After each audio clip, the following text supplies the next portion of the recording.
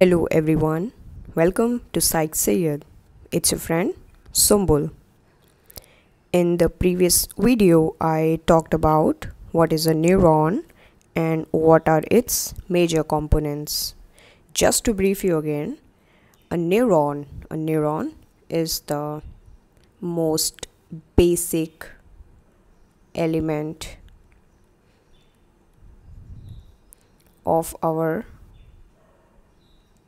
nervous system. It facilitates carrying and receiving messages within our nervous system. That's what we learned in the previous video. I also discussed that every neuron has an axon, dendrites,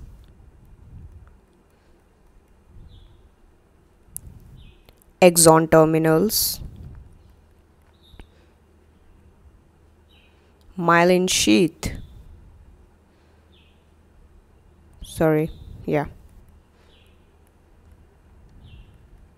And we also have soma, which we commonly refer to as cell body.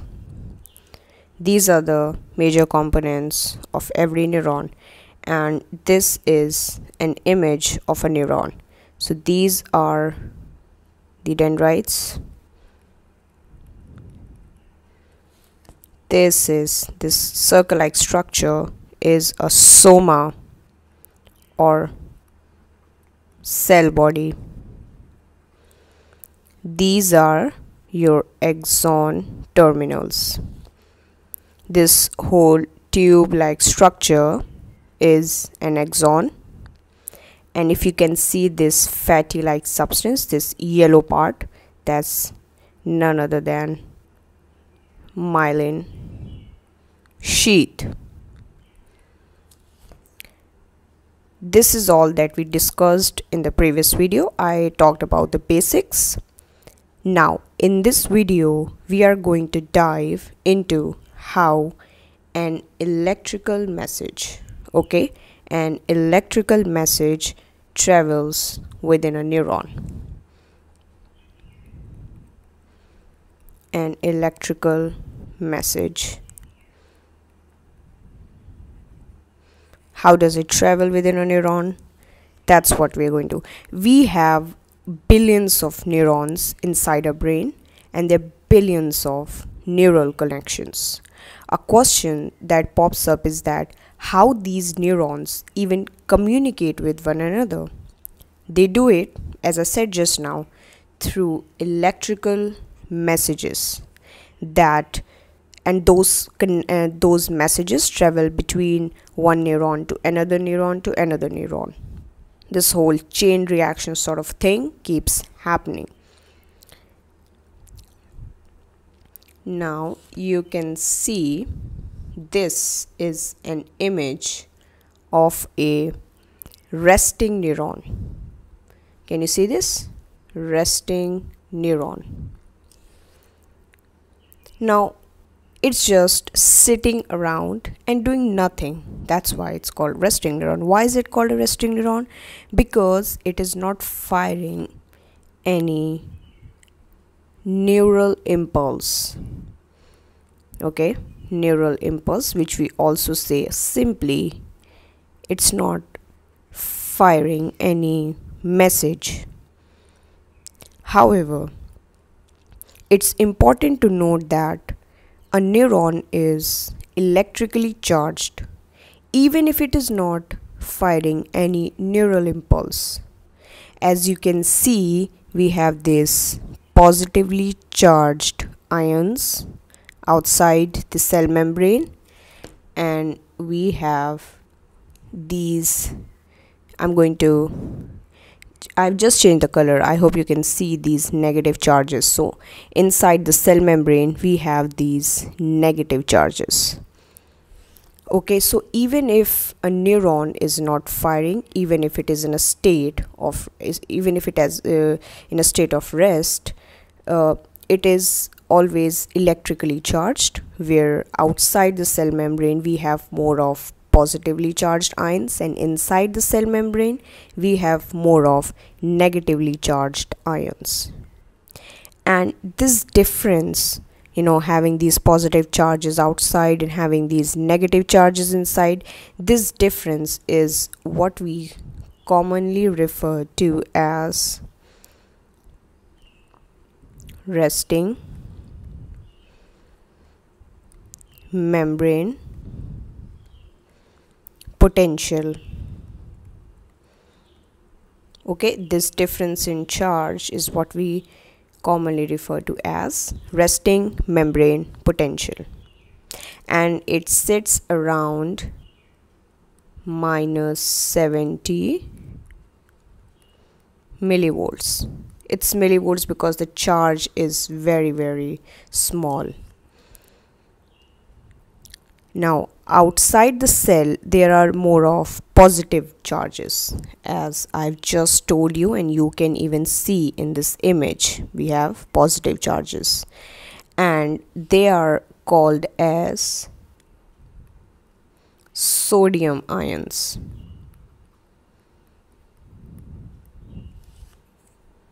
Okay, and inside also we have potassium ions. Okay, inside the cell membrane, let me change color here. Inside, like I'm just putting an arrow like this, inside we have potassium ions. Now these potassium ions are also positive charges, but what happens is that they coexist with large negative charges, protein charges, because of which the overall charge inside the cell membrane becomes negative. That's why we can see in this image we have more of positive charges outside and more of negative charges inside. And this is a state which we commonly refer to as that a neuron is polarized. See, this is what we say, that a neuron is polarized. So the thing is that the membrane of a neuron, this is this neuron, and it's basically its membrane is semi permeable. The membrane of a neuron or this cell is semi-permeable. What it means is that there is a movement of some substances from inside to outside, and from inside to the outside, and from outside to this inside, and the vice versa. This is what keeps happening, and it takes place through very tiny protein openings, which we also call as channels. I'm not able to present here, but just imagine that there are these gates here, and these are very tiny protein openings, which we also say as channels, and majority of them are gated.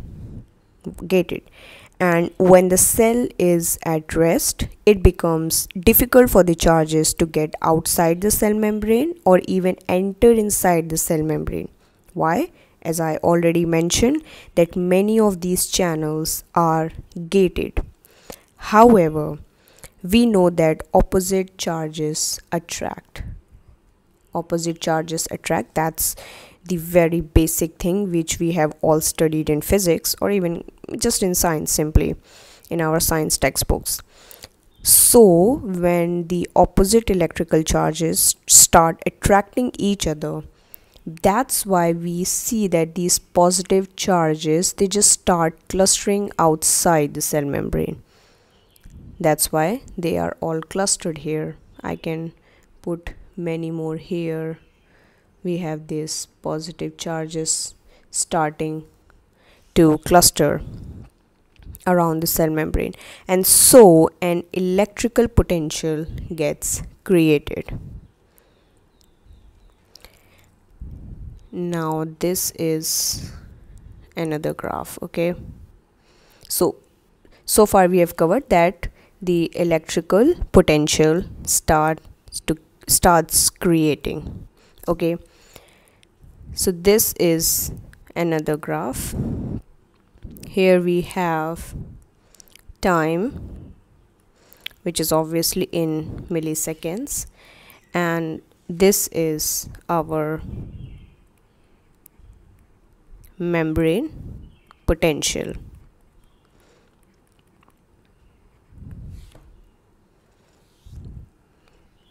I'm just going to label it. This is where we have our action potential.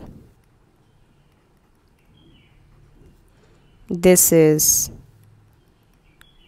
hyper polarization.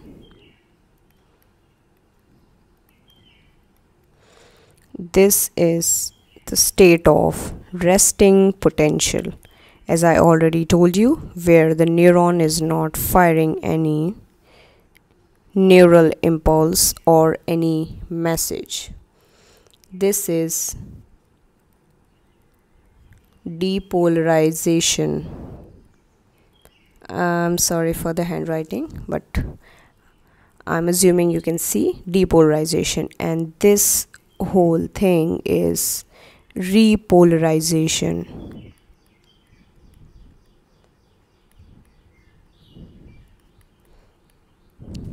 Okay,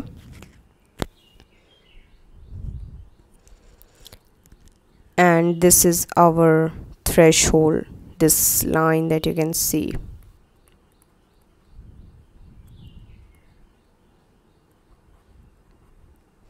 And it sits around minus 55 millivolts.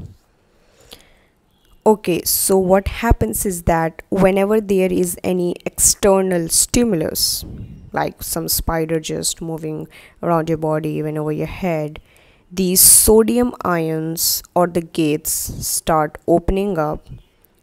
These sodium ions, as I said, that these are positively charged ions, they just start entering, they just start entering in large quantities inside the cell.